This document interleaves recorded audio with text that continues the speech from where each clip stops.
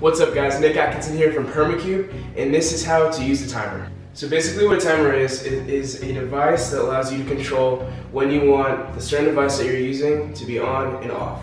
And we use this because it is perfect for timing when you want the pump in the grow tower to be on and off. Typically we want to start off with 45 minutes off and 15 minutes on, like we have on this timer. So each tick mark represents 15 minutes.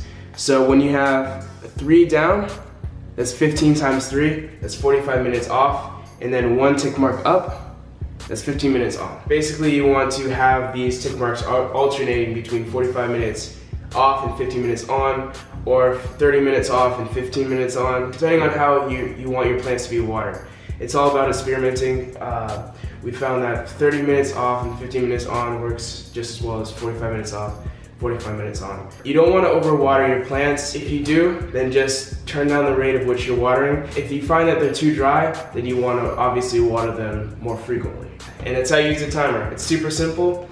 If you like this video, if you think it helped you out, leave a comment below, and don't forget to like, share, and subscribe. Thanks.